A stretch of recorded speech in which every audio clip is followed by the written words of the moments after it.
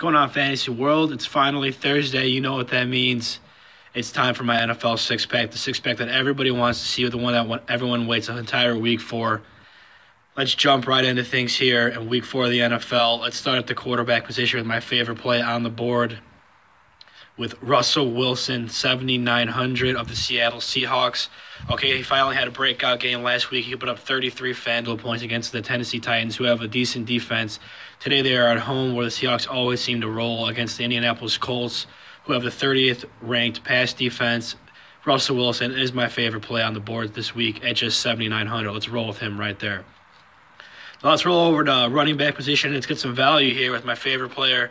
Everyone knows I'm a diehard Bengals fan with Money Mixon, Joe Mixon, 5,600. Going to be a very, very popular play at this price. He had 21 touches last week for over 100 total yards with that new offensive coordinator, Bill Lazor, finally using him as the feature back there. Jeremy Hill just not an effective runner anymore. Gio Bernard is a situational running back. Bill Lazor comes from the school of Chip Kelly. He knows how to get his playmakers into space. Let's get Joe Mixon in there. At 5,600, going to be very, very popular against the Cleveland Browns, who are in the middle of the pack in defense, but at this price, it's going to be very, very popular. All right, now let's go over to wide receiver here. It's going to be a New York Giants wide receiver. And nope, it's not Odell Beckham Jr. We're going to save again here and get some value with Sterling Shepard, 6,100. Okay, this guy caught 7 of 10 targets last week for 133 yards and a touchdown, going up against the Tampa Bay Bucks, who have the #1 rush D in the NFL, and the Giants can't run the ball anyway, so they're going to have to throw. I think Sterling Shepard here is a very, very sneaky, good value play here. There's a nice pivot off of ODB, which everyone is going to be on. They are 18th against the pass, but like I said, they're going to have to throw the ball because everyone knows the Giants can't run the ball whatsoever. I love me some Sterling Shepard at just 6,100. Okay, now let's go over to tight end position here. Going to roll with the chalk this week. With Rob Gronkowski, 8,500, New England Patriots. Okay, we saved up at wide receiver and running back with those two value plays, and I also have another value play at wide receiver, which allows us to spend up here. Just the gap of points is so drastically huge here with tight end. Rob Gronkowski is so much better than the next best tight end that difference is going to be huge there. Like with wide receiver, there's not much of a drop-off from the best player to the second best, and same thing at running back. So Rob Gronkowski, I'm going to be locking in here at 8,500. I see another 20-point performance as he put up in the last 2 weeks after that slow start there in week 1.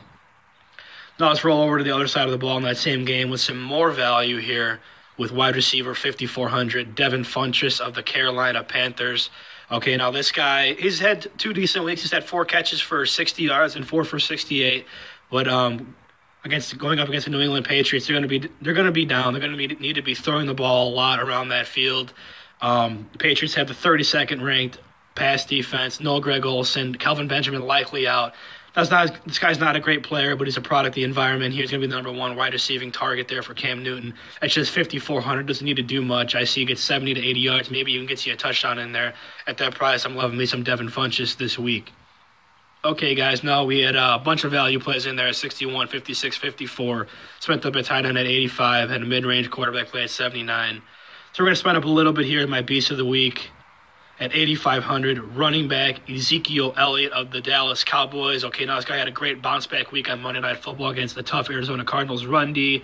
This week he is at home where he excels with the best offensive line in football in front of him going up against the Los Angeles Chargers. At just 8,500 here, they have the 29th ranked run defense. I think Zeke gets you over 100 yards. He gets in the end zone at least once, maybe twice. Ezekiel Elliott, far and away my favorite play on the board this week as my Beast of the Week.